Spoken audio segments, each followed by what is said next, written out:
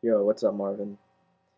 I can't tell if I'm reluctant to make this video because I'm afraid of offending anybody, or if because any discussion of sex is always um,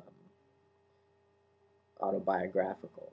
Because sex is one of the things that you can't really know anything about for sure, except maybe about yourself. You can't say anything generally about sex. Like, yeah, there's two kinds of people. There's gay people and there's straight people, and no other kinds of people. To say that is to project your own idea onto what is really billions of individuals' experience, which you can't really step into.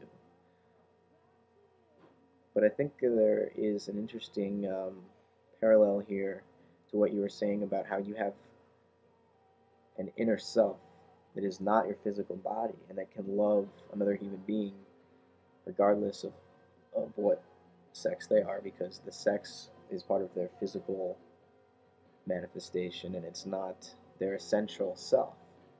It's not who they are inside. It's not their thoughts.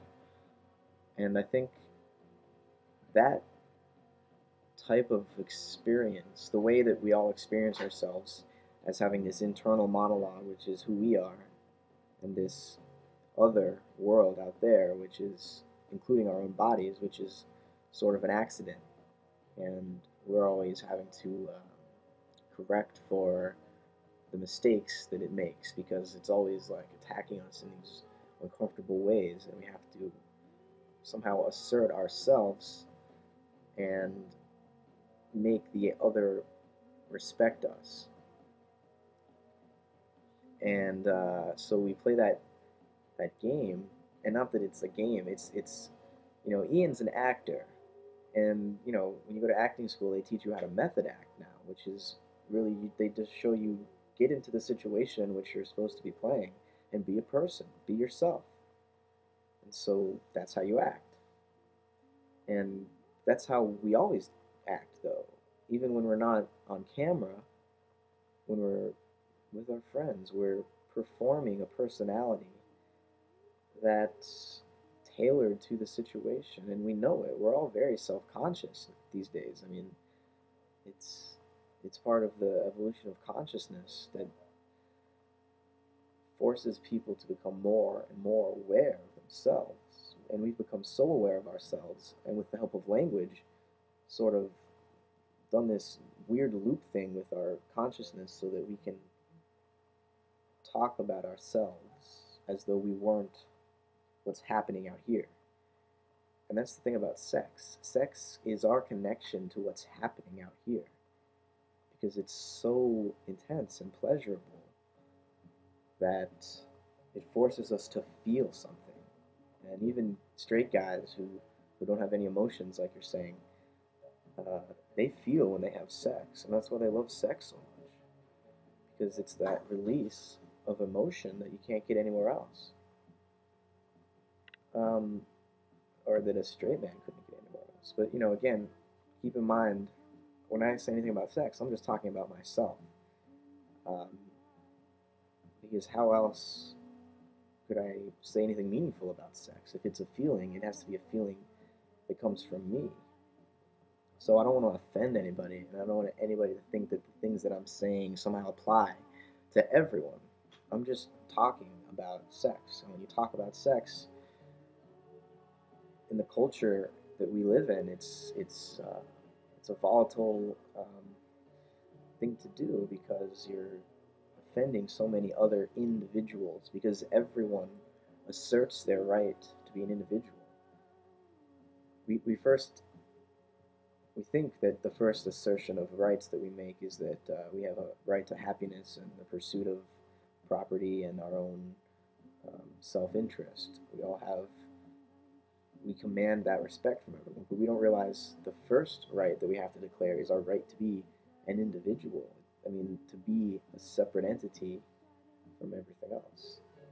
And I think sex connects us to the other. It's our connection to the past. the way DNA is passed on is through sex. And if you don't have sex, I mean, sex is uh, one of the more prominent aspects of the evolutionary force that's gotten us to where we are today. Female selection and male prowess working somehow together in this strange communion where the man doesn't know the woman and the woman doesn't know the man, and yet somehow they do what they're supposed to do, and evolution progresses, or but does it progress?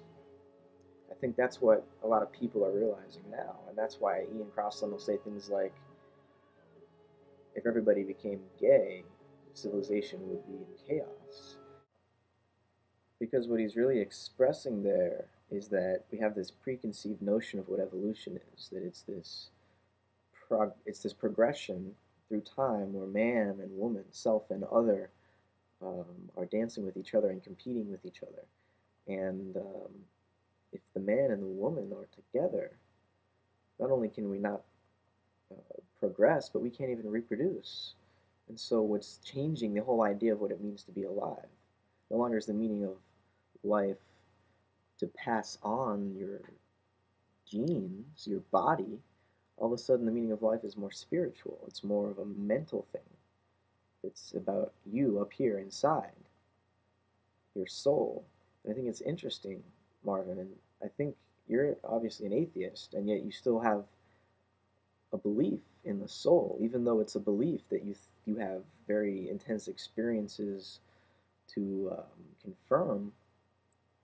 I think when you really look at those experiences and your thoughts, they're really a reflection of um, the people that you encounter on a day-to-day basis, and the books that you've read, and the ideas that you've created about what other people are like, all based on your experience of other people.